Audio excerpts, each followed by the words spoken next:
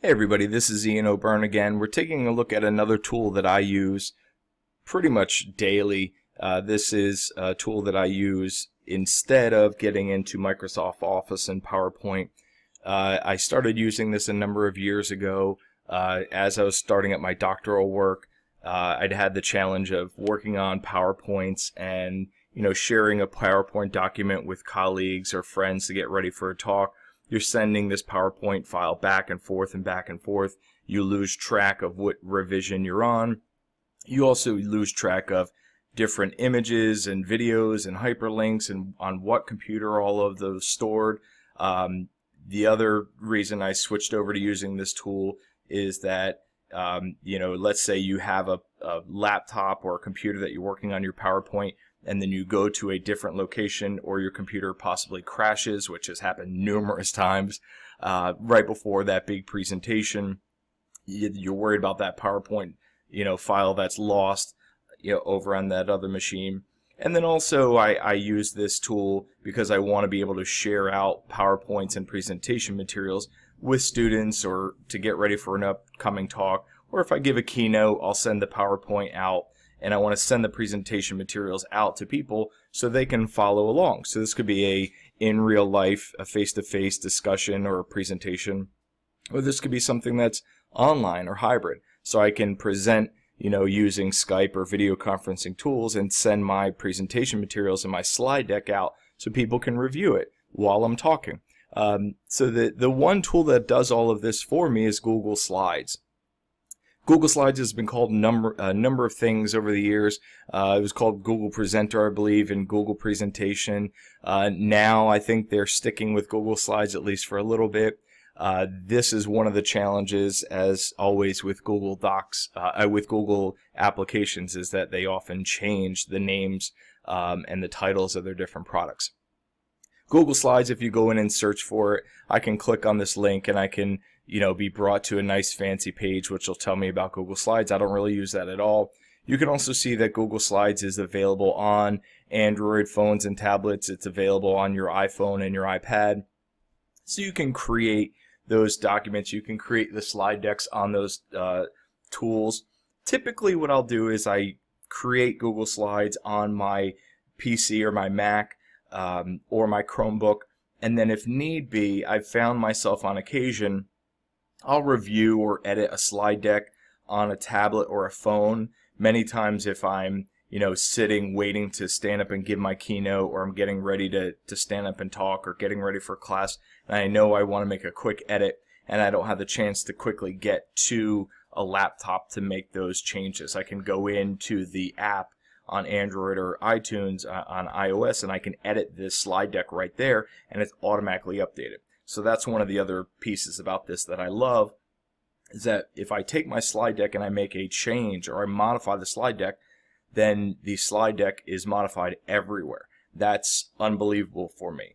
I don't have to go find old versions of my PowerPoint deck, delete them, and re-upload a slide deck. I can just have a hyperlink to my most up-to-date slide deck. So for me, that's a game changer. There are other versions of PowerPoint that are out there. There's a 365 version of PowerPoint that allows you to get in and edit. I still, even with all of the changes and the additions that they make, I stick with Google Slides. I really like the overall tool. I think that they've been putting a lot of development into it and improving the tool all the time. So let's just stop talking about it and start taking a look at it. So if I go to Drive, actually I'm going to switch over to my personal account. I'm in my institutional account right now. So I usually do not go search for Google Slides and go into this main link. What I'll do is I'll go to drive.google.com, and that will list all of your Google Drive materials. So if you upload content, and I'll talk about that in a future video, if you use Google Docs, which I've talked about in videos, any other Google app you use, for the most part, is going to store itself in your Google Drive, and you can access it, you can modify it, you can get to it at any point through Google Drive. So if I go in, I'm in Google Drive now. I'll have a future video on how to organize and modify your Google Drive. But I'm just going to go up to New.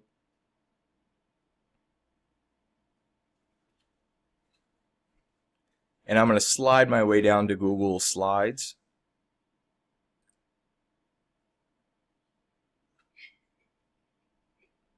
And it's going to start up a new Google slide deck for me.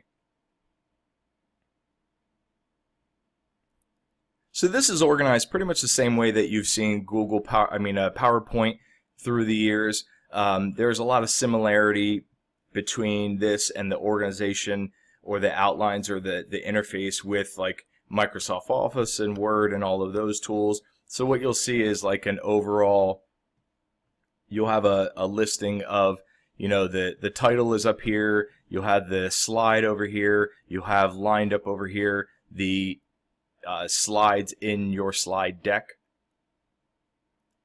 So as I get started, what I'll typically do is I'll give it a new title so that I can stay organized and make sure I get back to my materials at a later date.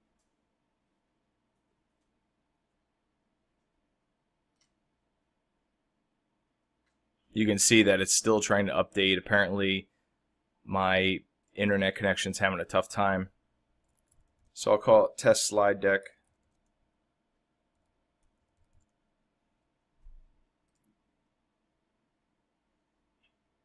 So there's also themes that you can add in. So just the same way that we would expect this in PowerPoint or some of the other fancier presentation softwares that are out there, you have the opportunity to change the theme. They have some newer ones now that I'm looking that I haven't seen in the past. What I've also noticed is that if you search online for Google Slide templates, there's a lot of really great templates that are out there that people take the time, they develop, they look great, and you can use them. So one of the slide decks that I use a lot is this one here called Spearmint. So if you click on it, it's going to add the template or the theme over. I can get rid of this once I know that I want it. I can go in and click and edit this right away.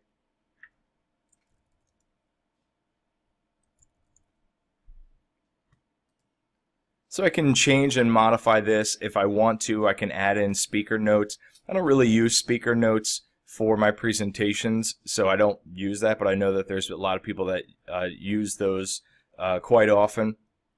If I want to go in, I can add in new slides by clicking here. I can add this little drop down caret and I can change it to title and body, title only, title in 2 columns, 1 column, section title description, big number, a blank slide, a main point like a section header. Excuse me. I can add just a caption. I'll typically do just the caption or a blank slide if I add a YouTube video to this. So I can add in slides. Once again, I can, if I look through up here, I have my file options. So I can download this as a PowerPoint deck if I ultimately needed to or wanted to. I can publish this to the web. So I can send a link out to people that will automatically advance, based upon a certain amount of time.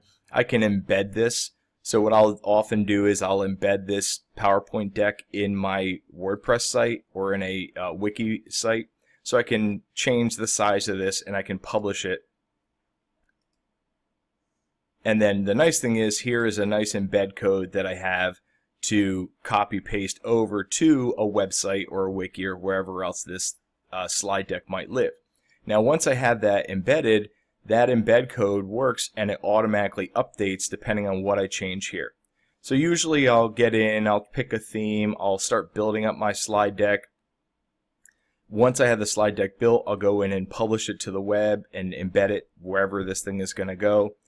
I can edit, which is the typical undo, redo, copy, paste. I can view this, so I can go in and I can look at the presenting mode. So if I go into presenting mode, I can change the way this all looks and the notes that occur. I don't know if that messed up my video, but we'll just carry on. So the presenting mode will show you the speaker notes that you have along with your slide deck. I can go in and I can insert a lot of different content. So I can insert hyperlinks, I can have images, I can have audio. I think there's limited embed codes. But the one thing that really works great, there's also commenting built in. So just the same way that in Google Docs you would add comments, you can carry on. You know, I'll leave myself a note. So I'll leave myself a note, add this in later. Or if I'm working on this with a colleague, I can, you know, leave a comment in saying, you know, Dan, can you check this out? So if you're working on a slide deck with colleagues and you're collaborating on this, this might be a way to set up some organizational structure. So I use a lot of comments in that regard. The comments are visible to other people that are in there and working on it. So you can leave a post-it note almost for your colleagues. So back to the insert, there's text box, there's images, there's charts. One of the other things that I love a lot about Google Slides is it works well with YouTube. So the complaint that I had about Google Docs that it didn't play well with YouTube and embeds, that's not true for this. So we'll look for funny baby videos, which is a big thing in my house right now. So I can click on a video and hit select, and it will embed the video right in my slide deck. So typically if I want to, I can add a title. I will change this slide to blank. So there's nothing on the slide now. And what I'll do is I'll maximize this. What I can do is center it. So as I'm moving the content around, you can see it's dropping lines in to show me how, if it's centered, if it's aligned correctly. What I can also do is I'm on the Mac, so I'm hitting Control click, but I can right click on a PC and I can change the background. So I can go in, I can add an image, so I can upload an image to be the background for the whole slide.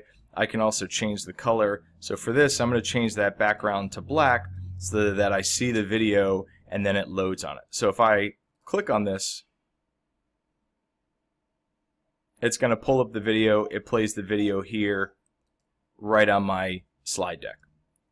So that's very helpful for me if I have videos on YouTube. You know, just like this video here, I want to share it out. I can embed it in the slide deck. Sometimes in classes where I want to show, you know, evidence or show something from YouTube, I'll pull that in, and it's a way to quickly get to my YouTube video, play the video, and then get out and go back to my presentation. So a powerful tool in my classroom. So I love the way that YouTube works well and seamlessly with Google Slides. So if I want to, another tool that I use a lot in here is I'll make slide duplicates.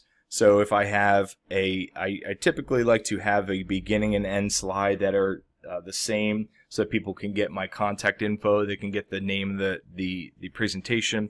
So I will duplicate the slide and then just drag it down to the end. So I can duplicate slides, I can drag them to the end. I also have the opportunity to change the layouts and themes and stuff like that. So there's a lot of power built in across it. Taking a look at the rest of this stuff here. So I can modify different things here. I can check spelling. I don't really use a lot of these up to this point.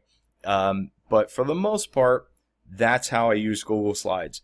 I will change the backgrounds on the slide deck. I will change the layout of the slide deck and the themes. I don't really add a lot of transitions to my slides.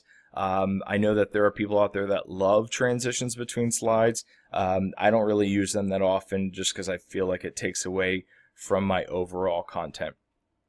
So once again, I'll get into slides. I'll add a theme. I'll start editing once I'm happy with it. For the most part, I'll go in, and I know that I did this at the beginning of the video. I'll publish it to the web. If I need to bring in collaborators as we're working on this, I can go up to share. Once again, I can add email addresses. I typically, once I get to this dialog box, I skip it and I go to advanced. This is the link to share everything out. I can go in and I can change the privacy levels. I've covered this in the past, but I might as well talk about it again. So the privacy levels, if I click on anyone with the link, that means they have to have specific access to this, meaning I invited them via email, or they have to know this URL. So if someone is randomly typing out URLs online one day, they could conceivably find this slide deck. I only do that, I select on anyone with the link if I'm editing this with someone else and I don't have their Google account, or I'm not sure about it, or if they may use a different one. If it's somebody I write with and work with regularly, I know the Google account that they most use. But if it's somebody new that I'm working with, then I'll do anyone with the link and just send them the link over in their Gmail. What I can also do is, when I go out for the presentation, let's say I'm going to give a keynote either online or face-to-face, I can click on public with the web, public on the web, and give them the opportunity to comment. And this is typically the way that I send out the link for a public presentation. So I'll hit save. And now this link here, I will copy this and send this out to people to view. The challenge is with this, they're seeing the full slide deck and they're seeing all of the materials there. What I will also do sometimes is I'll go into that file, publish to the web, and grab this link here. So if I grab that link, so if I give them this link, it's the behind the scenes view. In a lot of my work, I talk about not only my content or the point or the theme of my talk, but I also talk about how I'm doing this work. So I am transparent, and these are the tools that I'm using and how I use them. If I don't really want to focus on that, what I might do is just share out the other link, the published view link, and all it does is it shares the slide deck like this. So this is nice. People can go in, they can click through my slides, they can see what I have to share. It's somewhat limited in what it will let the viewer do. So depending on your purposes, you might want to share the full link and access, or you might want to share just that published version. Depends on your purpose. For me, I share most everything that I create online because I want people to figure out how to do it. The last thing I want to say about Google Slides is when I do share materials out online, I will typically share them and I'll say, okay, anyone on the internet can find and comment, so I'll share it this way. Public on the web can comment, and I'll grab this link, and what I'll do is before I go give the talk, either the night before or the morning before the talk, I'll tweet out and I'll share out the link to the slide deck. So this slide deck will come up.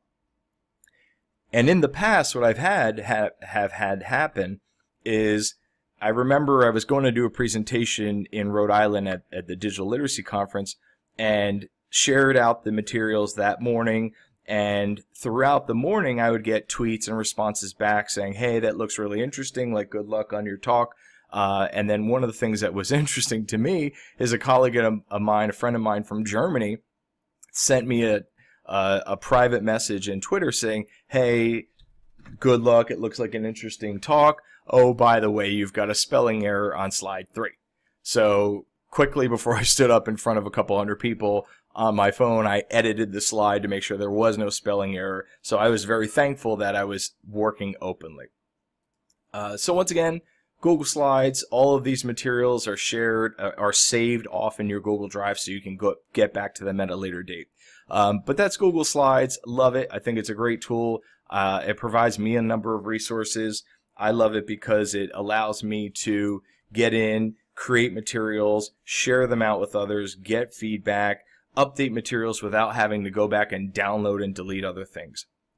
So if this sort of material interests you, if this sort of material benefits you, by all means check out my website at wioburn.com. I dig in more deeply to some of the content that I'm sharing, and I share a lot of my other research and work and thoughts.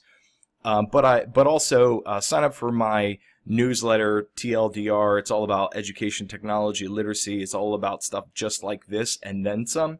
So by all means, go in, subscribe if you haven't already, because then you can keep track of future videos, but also some of the other things that have had me interested throughout the week. Once again, that's all Google Slides, and hopefully you'll love it as much as I do.